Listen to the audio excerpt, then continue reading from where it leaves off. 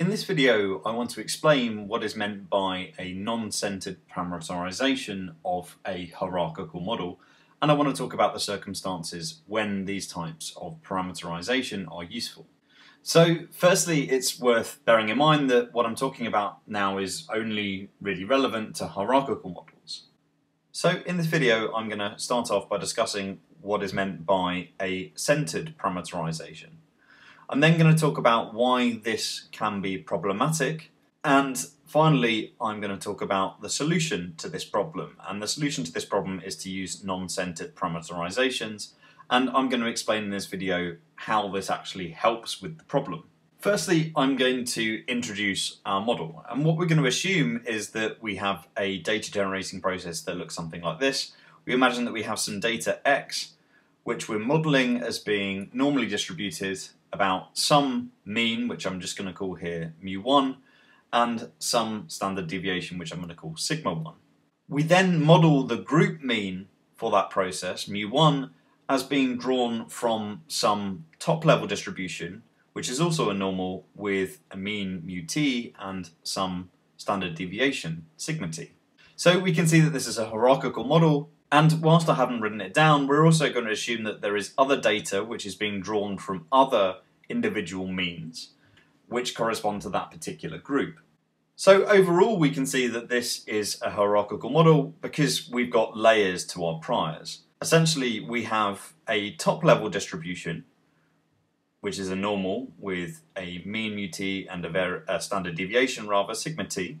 And this top-level distribution is then what is used to draw the individual values of mu, the means in the individual groups. So we imagine that we're drawing mu1 from this top-level distribution, mu2 from this same distribution, and also mu-kth for the kth group. We imagine we have a number of these groups. And we imagine that the data from each of these individual groups is modelled as also being a normal distribution, except with the mean of that respective group. So we have a normal with a mean of mu1 and some standard deviation sigma1 in the first group, and the same in the second group except with mu2 and sigma2, etc. And we imagine that the individual data is being drawn from these distributions as well.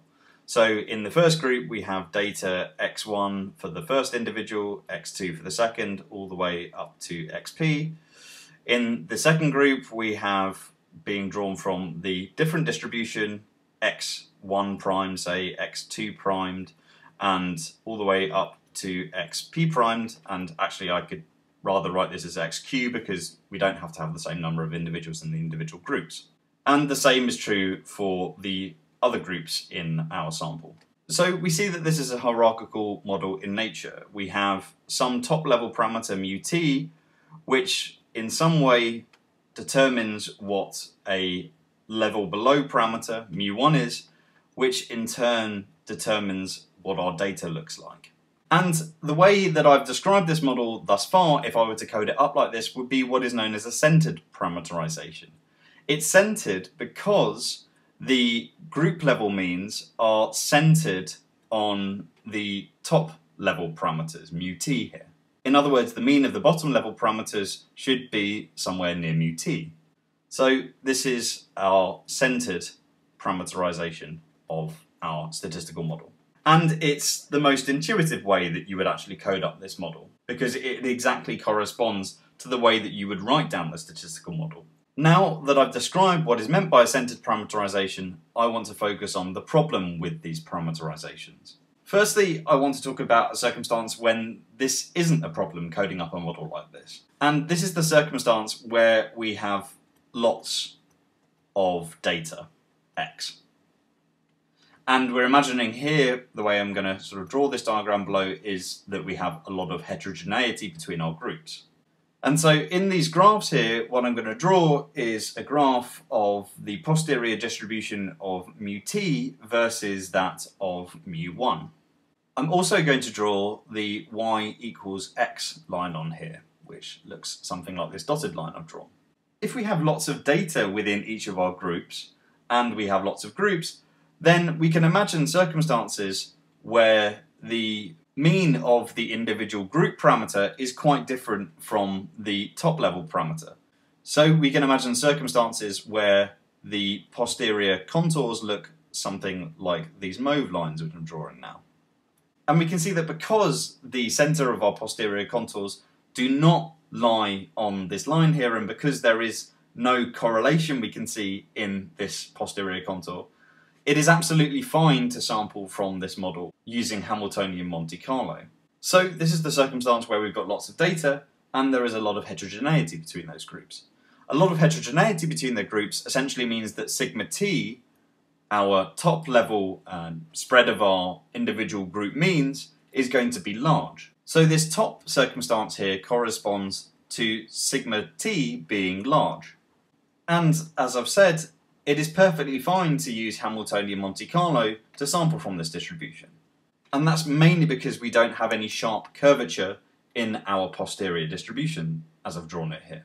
Let's now consider an alternative circumstance, which is one that is frequently the case when using hierarchical models, which is that we've got relatively few data for each of the individual groups. Again, I'm going to draw on here our y equals x line here, and again I'm going to draw mu t versus mu1.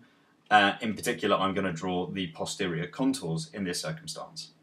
So in this circumstance where I've got relatively few data for each of the individual groups, then essentially it becomes very difficult to determine any differences between the group level means. So essentially the group level means end up looking exactly the same as the top level means. So this is the circumstance where sigma t is small. Essentially we cannot disentangle the group level means from the top level means. So what does this mean for our posterior contours? Well, they're going to be very sharply correlated with one another about the y equals x line. And so the posterior contours may look something like that which I'm drawing now. And we can see that there is an area of very sharp curvature which corresponds to the kind of centre of this distribution, sort of somewhere like this part of the posterior contour. I'm going to remove this arrow just so I can draw on it now. In this region, we can see that there are very sharp contours moving at a perpendicular direction to the y equals x line. Essentially, moving in this direction, there is a very sharp posterior contour. In other words, we've got a very sort of steep ridge here running along the y equals x line. So why is this type of posterior geometry problematic for Hamiltonian Monte Carlo? Well, the issue is Hamiltonian Monte Carlo seeks to set an optimal global step size. And what that means is that the distance that we step is independent of where we are in parameter space. This is a problem because essentially the way that I've drawn this posterior geometry, we want to step very different distances when we're approximating Hamiltonian dynamics dependent on where we are in parameter space. If we're in the tails, somewhere like here, then we want to step quite a long way in parameter space. And that's the case whether we're in the upper or the lower tails. We want to step sort of a long distance because posterior curvature here is relatively low, and hence we can get away with stepping quite a long distance.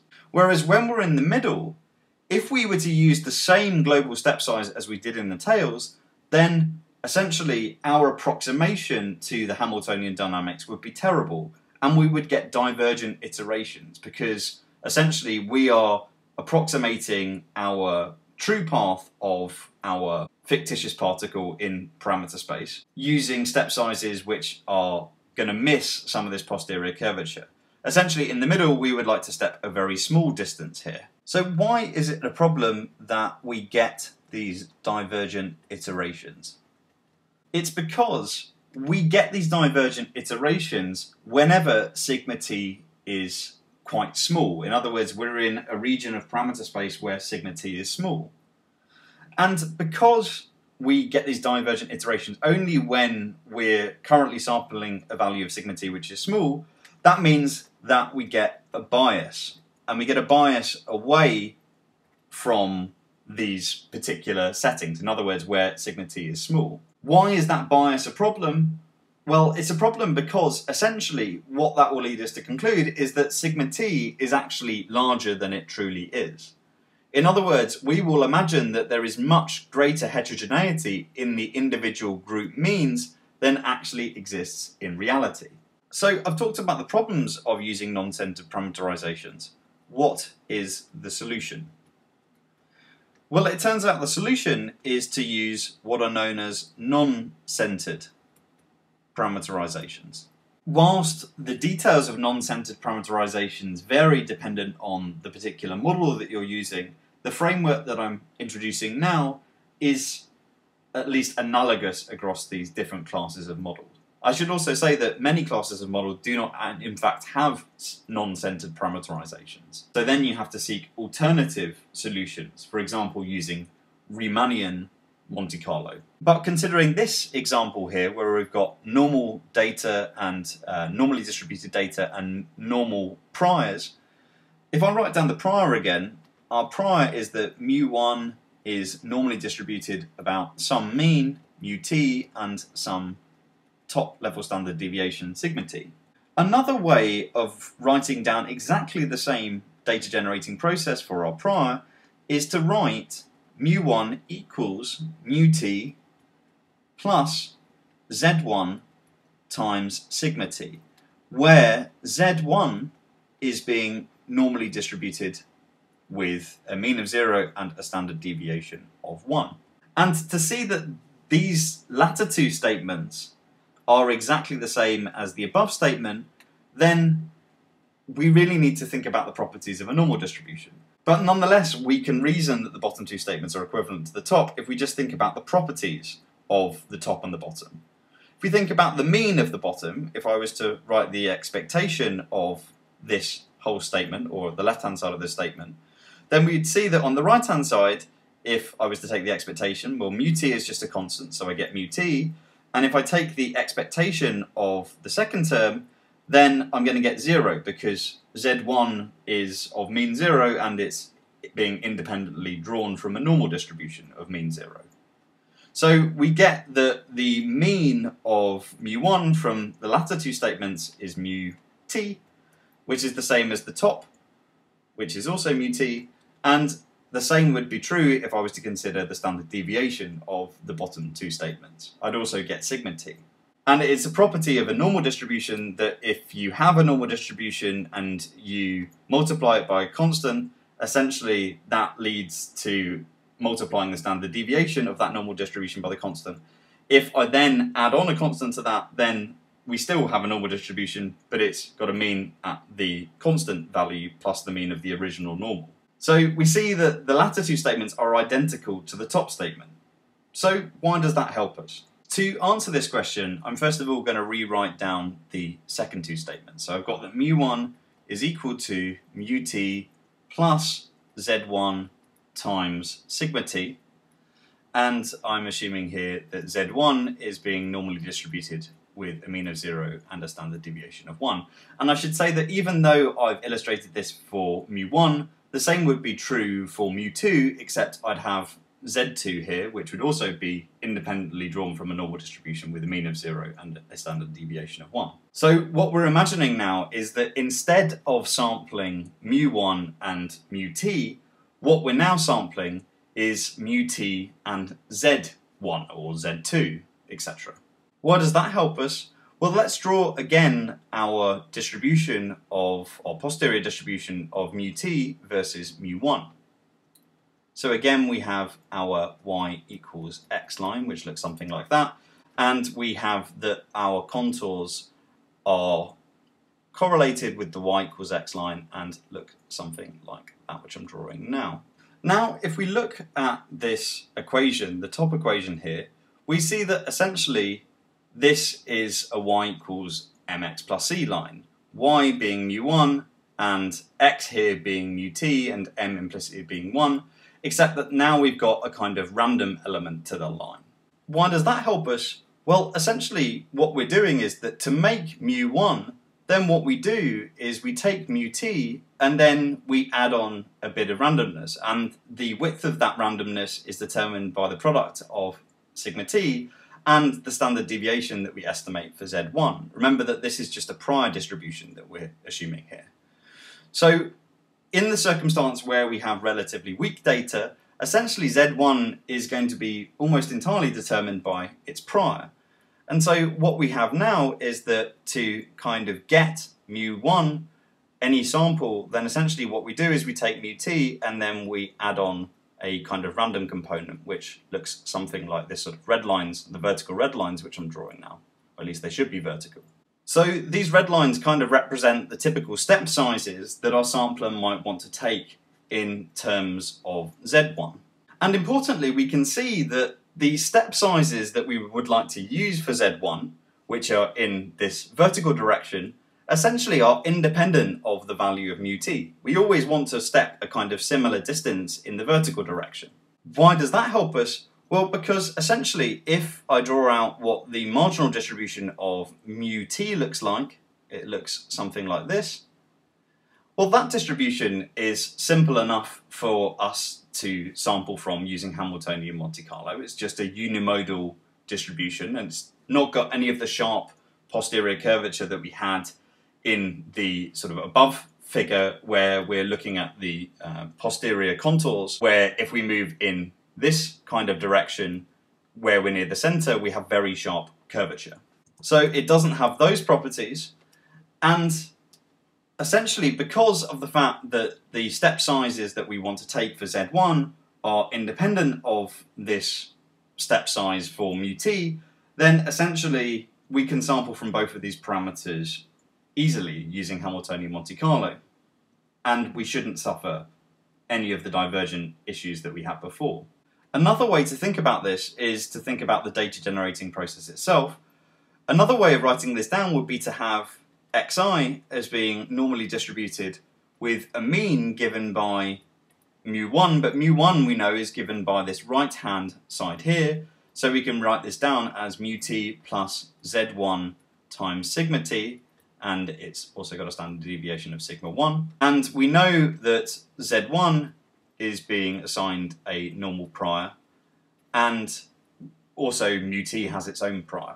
And in the circumstance where we have relatively weak data, essentially mu t is determined solely by its prior and the data, and z1 is almost entirely determined by its own prior, because of the fact that we find that sigma t is very, very small, and hence essentially that decouples the second part of this expression from our data, its influence on the data. So now if we draw the posterior contours here, we should find that these two things are essentially uncorrelated with one another. So we get posterior geometries that look something like this. And this is non-pathological. We can use Hamiltonian Monte Carlo to sample from this posterior geometry.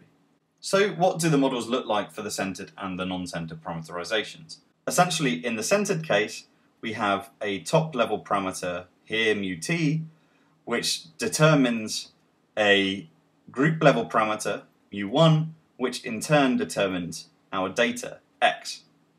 Whereas in the non-centered equivalent, then what we have here is we have a parameter, mu t, and another parameter, which I'm going to call z, or here's z1 actually, and those both in turn determine our data x. So in the centered parameterization, we see that there is quite a separation between the top level parameter and our data, whereas in the non-centered equivalent, our top level parameter is directly connected with the data.